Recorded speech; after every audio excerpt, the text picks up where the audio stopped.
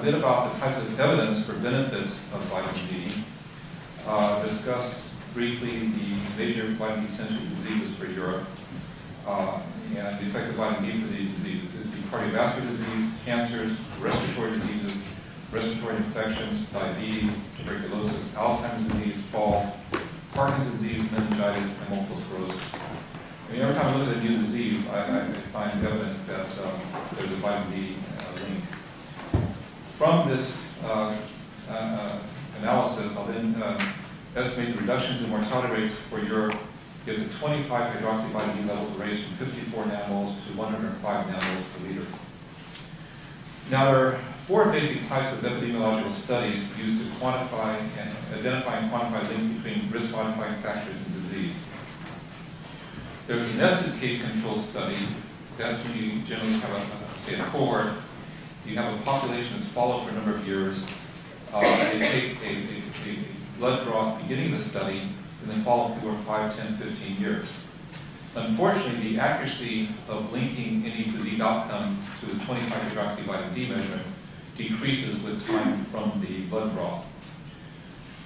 There's a case control study in which blood is drawn at time of diagnosis, cross-sectional studies in which populations, you survey a large population, and then the ecological study in which populations are defined geographically, both disease outcome and risk-modifying factors are averaged by region.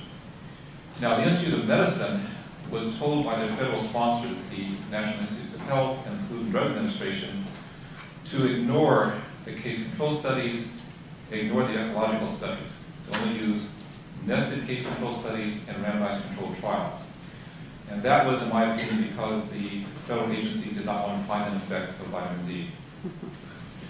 There are randomized controlled trials. You all know what these are. These are essential for pharmaceutical drugs, which are artificial compounds which man has no experience with.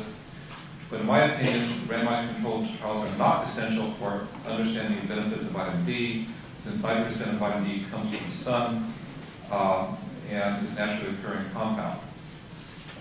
These seem to be useful, however, in convincing people who are used to randomized controlled trials that vitamin D is beneficial and doesn't have harmful effects. Unfortunately, too many of the randomized controlled trials use only 400 IU per day, well, that was the amount of vitamin D in a teaspoon or tablespoon of cod liver oil, which prevented rickets. And in 1997, Michael Hollick and others were on the IO committee. All they could point to is rickets. But times have changed, and unfortunately, they didn't put the vitamin D experts back on the committee this time. They put nutritionists who didn't know much about vitamin D. So the effects are seen for 800 to 2,000 IU per day. Another problem is compliance, and even vitamin D from other oral intake and sunlight interferes with these studies. So in my analyses, I base my estimates on a combination of ecological and observational studies, augmented by understanding of mechanisms and RCTs when available. Okay. Now, why did I pick 54 nanomoles per liter as the mean serum level for Europe and actually for the world? Well, there was a study published by Hagmel et al. Osteoporosis International in 2009, where they looked at studies of serum levels in many countries. And they found that essentially 54 nanomoles per liter was the mean value, no matter where they looked.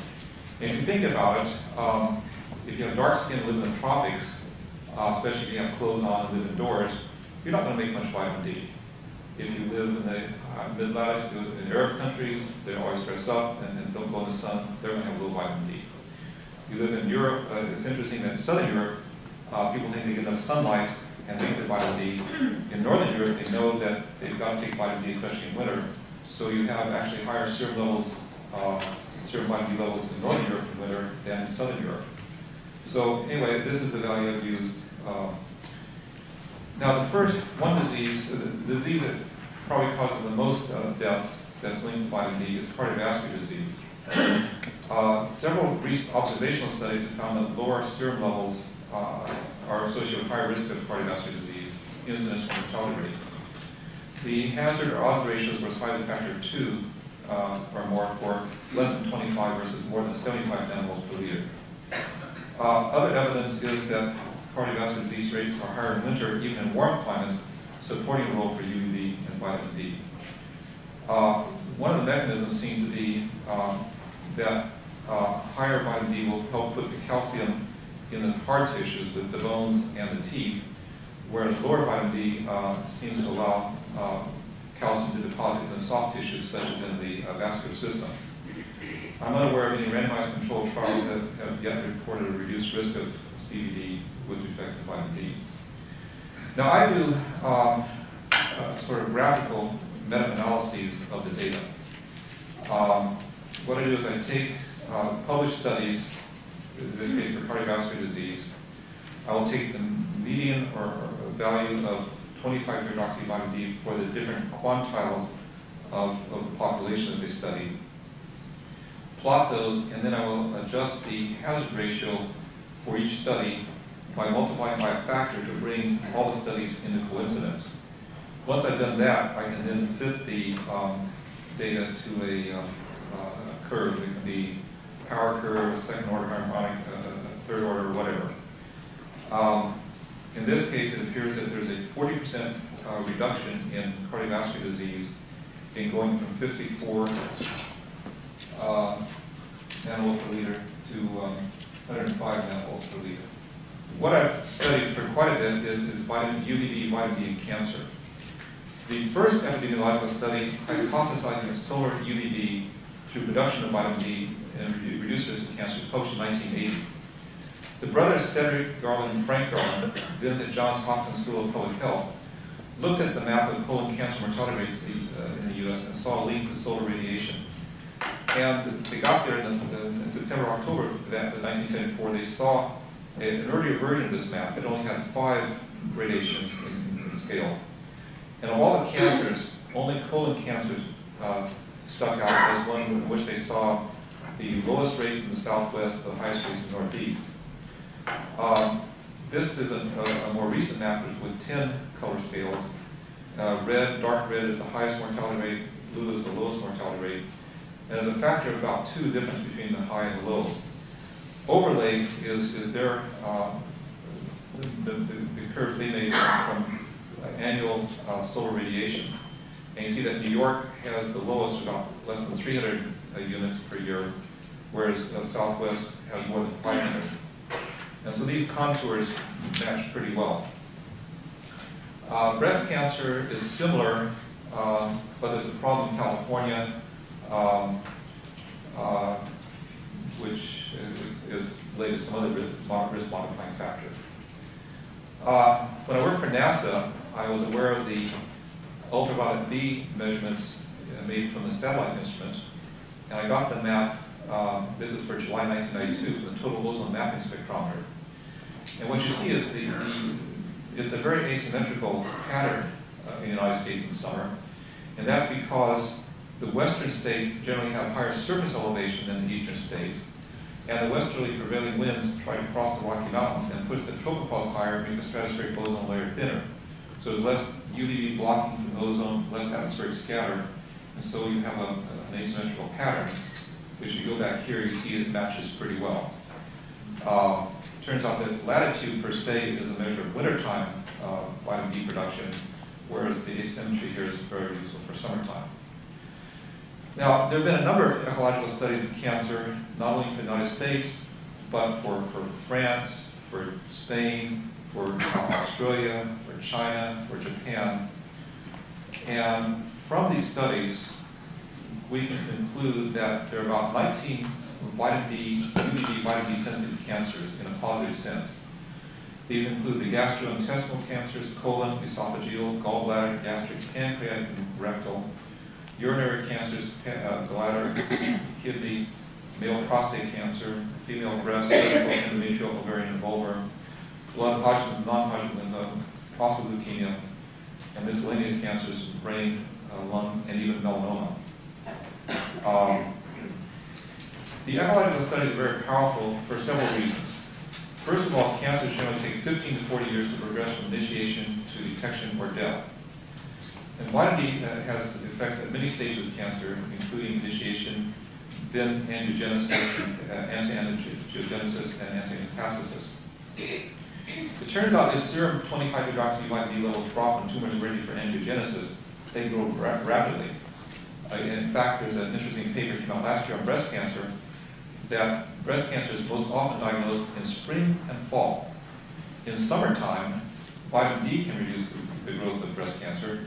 In wintertime, it's melatonin from low sunlight that reduces the risk of breast cancer. So so it turns out for breast cancer, anytime you have a study for longer than 3 years, you no longer see a statistically significant correlation between vitamin D measured at the beginning of the study and after 3 years. So it's important to measure vitamin D over long periods of time. The observational studies provide useful data given those caveats. Now, if I take the colorectal cancer data and do one of these meta-analyses, I find about a 30% reduction going from 54 to 105 nanomoles per liter. I can also point out that, in agreement with what Michael Hollick showed, that above 75 nanomoles per liter, there's not so much of a change. So 75 is certainly one level one has to think about, but one can even go to 100 nanomoles per liter and still get a benefit for colorectal cancer. For breast cancer, it's similar. Again, there's maybe not much change after about 75 nanomoles per liter. There is one randomized controlled trial with sufficient vitamin D to show an effect. There are those with higher serum 25-hydroxy vitamin D at time of diagnosis have an increased all-cancer survival rate. This has been shown for 7 cancers now: colon, breast, prostate, non-Hodgkin lymphoma, 1 or 2 more. In fact, the studies in Norway by Johan Moen and his colleagues, one of whom's here today, have shown that diagnosis of cancer in summer is associated with about a 20 to 30% reduced or increased survival rate compared to diagnosis in winter for breast, I think prostate, ovarian cancer, and maybe one other cancer. As of March 28, there were 2,373 papers with vitamin D in cancer, and the title of our abstract listed at PubMed.gov. And why the Institute of Medicine couldn't use any of these in their analysis has to do with politics and not with science. Respiratory diseases, the most important non-infectious respiratory disease is chronic obstructive pulmonary disease. This is primarily caused by smoking. And observational studies have found inverse correlation between lung function and serum 25-hydroxy vitamin D levels. However, a prospective study based on lung function 5 years after blood draw did not find an association, but I say that perhaps the long lag means that the effect of vitamin D over the 5-year period may not have been a correct determination. Given that this is somewhat of a weak finding, I'm only assigning a 10% reduction in mortality rates for higher levels versus low levels for respiratory diseases, not infectious ones. For respiratory infections, the evidence is much stronger. The most important ones are influenza and pneumonia. As Michael pointed out, influenza is most common in winter, as Dr. Hope Simpson pointed out. That's because it's cold, the absolute humidity is low, so the virus can live longer outside the body, and vitamin D levels are lower. Bacterial pneumonia can develop after influenza. That's because, first of all, the innate immune system puts out a lot of cytokine, pro-inflammatory cytokines in fighting influenza, and that can affect the lining of the lungs, which allows bacteria in the lungs to develop pneumonia. So vitamin D, active to macrophages, produces human cathelicidin, or LL37. This is a polypeptide with modest antimicrobial and potent anti-endotoxin activities. And there's strong evidence that cathelicidin can fight bacterial infection, including dental caries, pneumonia, sepsis, tuberculosis, and possibly meningitis.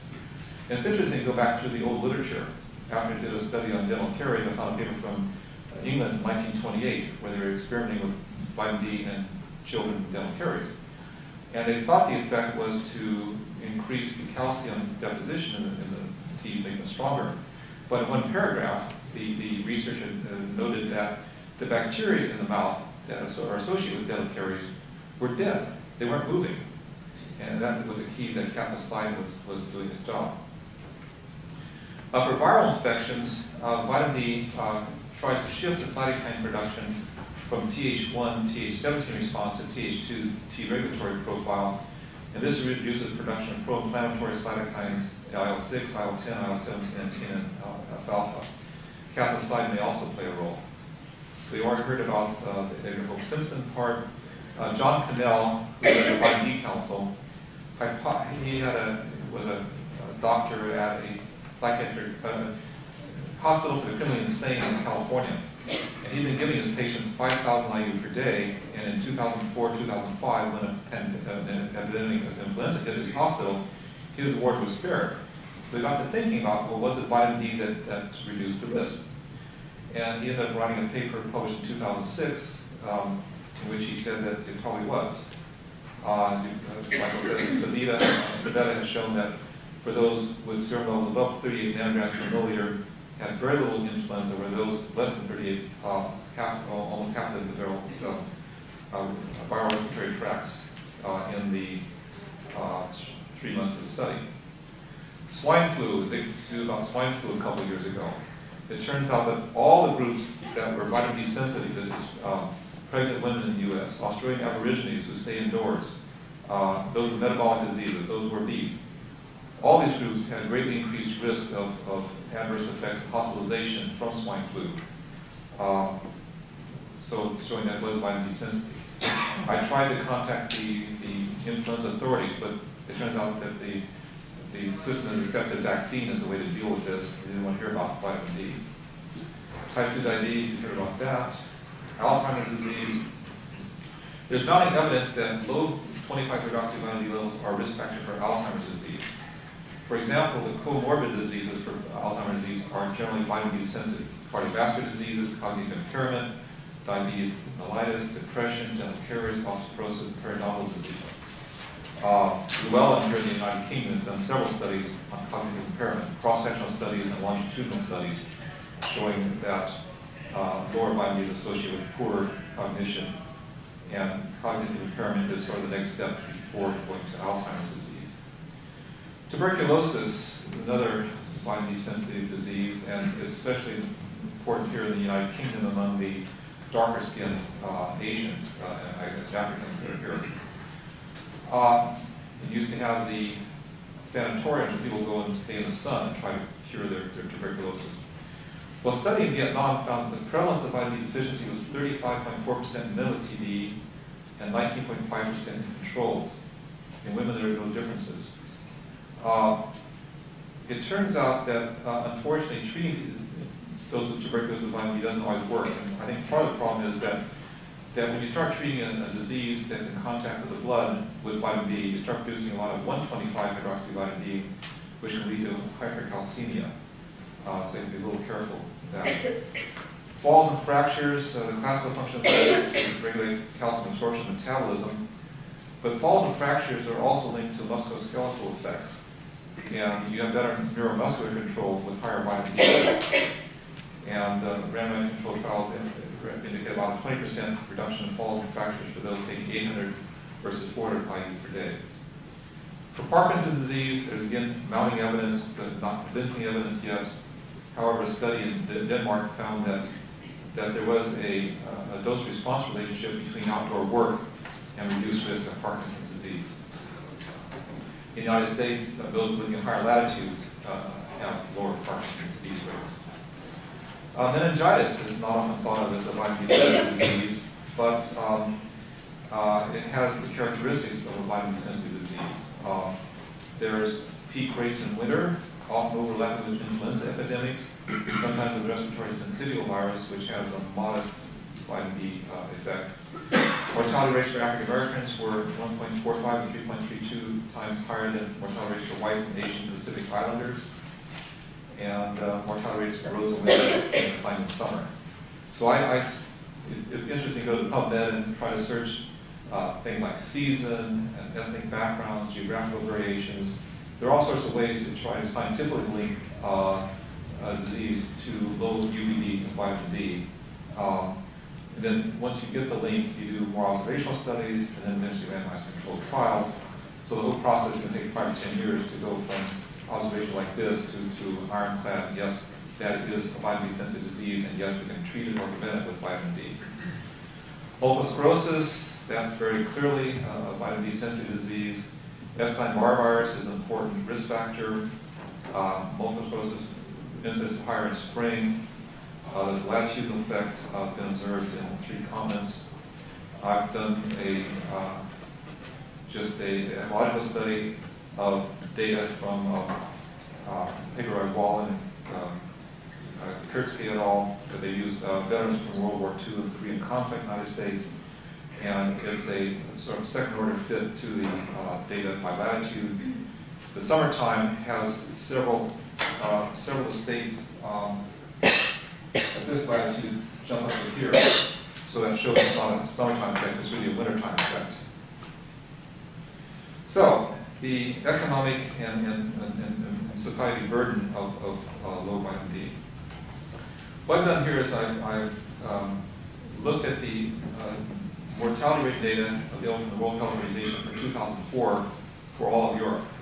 And so it's easy to go through and just pick out the diseases. So for cardiovascular diseases, that has the highest mortality rate. And then I can put in an estimated value, say 25%, maybe it's 20%, but I think 25% here.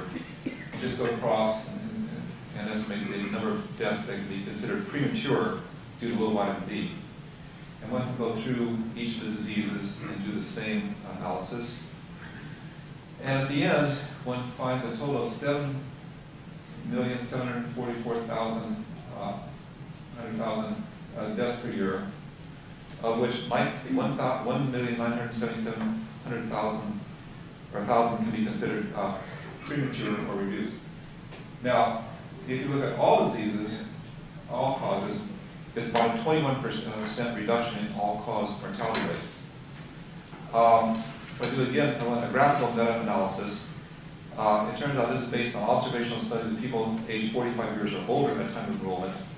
It comes out with a 26% reduction in going over the same rate. But in this analysis, this is for all ages. And you have a lot of people die at younger ages from accidents and malnutrition and whatever that wouldn't be included in this study. So this is a reasonably good correlation. So the implications of this study are that life expectancy would increase by 2 years. In fact, I have a paper coming out in the July issue of the European Journal of Clinical Nutrition, in which I've done the same analysis for the 6 major geopolitical regions of the world, including Africa, Southeast Asia, and so on. In Africa, they have only about a 45-year life expectancy, but at 45 years of age, they have a longer remaining life expectancy than, say, Europe, with an average mean age of life expectancy of 75 years. So in all countries, there's a 2-year life extension by having the higher levels of vitamin D. Healthy life expectancy probably increased by about the same amount, if not more. The direct cost for healthcare may drop about 10%. A lot of healthcare, well, in the United States certainly, a lot of the healthcare expenses are in the last year or two of life, dealing with cardiovascular disease, cancers, and very expensive interventions to add maybe a year of life. It could be as high as 20% reduction in health costs. On top of the direct costs, you also have all the indirect costs: time lost from work, unpaid caregiving by family and friends, et cetera, et cetera. So it turns out you can get, at least in the United States, you get a year's supply of vitamin D for about $10, for about 7 pounds. And so that makes vitamin D supplementation or exposure to the sun or the most cost-effective way to reduce the burden of disease and increase health. I have a project for John Cannell to provide documents on approximately 100 diseases, looking at the effects from the literature of UV exposure and vitamin D. It's been a daunting task. I've completed about 70 documents. I've got another 10 or 20 to do before May 15th, when this will go online and be publicly available at vitamindcouncil.org. And there will be both a patient-friendly 600-word version that a 12-year-old can understand, and then there will be under that the technical document, which has the abstract, some abstracts from PubMed, and some discussion of the findings there. So this will be a valuable resource starting in May. It will be updated quite frequently. I'll be working on this pretty much the next year. Here is just there's a list. Those of you who don't have time, this is an eye chart right now, but it'll get us from Rufus. The Institute of Medicine, we already talked about that. There have been at least 28 letters, editorials, and papers in the journal literature so far attacking the credibility of this report. It's just unscientific. It's just I don't have to say any more about it. Additional resources, quite a few resources, and nothing else on at that point. Thank you.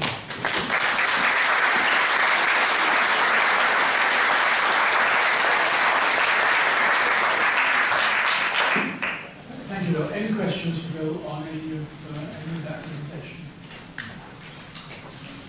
One at the back. During the swine flu epidemic, they found that the colored people were overrepresented amongst those who had severe disease. Just before he retired, Professor Liam Donaldson was being interviewed sometime in December. I think around the same time we had the last meeting. And he commented that, I think in the London area, that amongst the children in this area who had swine flu, the colored population, especially the Asians, were also greater, there was greater mortality. It was interesting that maybe there is an association, because in that population there is a high rate of vitamin D deficiency. Right. Well, in the United States, African Americans have a mean vitamin D level of 15 nanograms, I think about 37 nanomoles. White Americans have 25 or 67 nanomoles. So it's a 40% reduction of vitamin D levels for African Americans. And they have about 25% higher rates of many diseases, including cancer, cardiovascular disease, and so on. And I think that a lot of their disease problems are linked to low vitamin D. I just have to voice at least the contrary opinion, and it applies to Mike's talk as well, because most of what you presented are associations, and it's consistently said association is not causation. For example, the latitudinal relationships with disease, implying that less UV results in less ultraviolet light, less UV, less vitamin D, more disease. That relationship is contradicted, and Paul Lipsky is saying this, by the fact that 25-hydroxy-D levels tend to rise with latitude across most of the world. And furthermore, the associations that relate to higher 25-hydroxy-D levels are things that are attributable to lifestyle. A healthy outdoorsy lifestyle is someone who's going to end up living longer and have less of the disease that you are associating. So, in other words, coincidence does not mean that vitamin D is the total solution to it. I just have to add that proviso. So I'm opening, the question to you is what's your rebuttal to the concept, for example, that higher 25D in the north seems to contradict your suggestion of the ecology effect? Well, in my ecological studies, I found that the best studies are done in single countries. I admit that there's a problem in Europe because once you get about 35 or 40 degrees latitude, you have more dietary changes that are important and more genetic changes. For example, cardiovascular disease increases with latitude in Europe, and I've linked that to the APOE4 allele, the same gene as the risk factor for Alzheimer's disease, also increases with latitude and is a risk factor for heart disease. But A. Bradford Hill, in 1965, gave the address to the British Medical Society about causality in a biological system. He laid out about 9 different factors that you have to look at. One is strength of association. One is consistency. Do you find the same effect in different populations? One is, do you have mechanisms? One, have you done an experiment? Can you rule out confounding factors? Does the effect precede, does the cause precede the agent precede the effect? And I've done analyses like this for cancer. And for several types of cancer, breast and colorectal cancer and some of the other cancers, the effect is very strongly or strongly supported, supports the pill criteria. For multiple sclerosis, we have all those criteria in place. For cardiovascular disease, it's a little weaker. Some of these are beginning stages, but it's not just latitude that we look at. It's quite a few things in addition to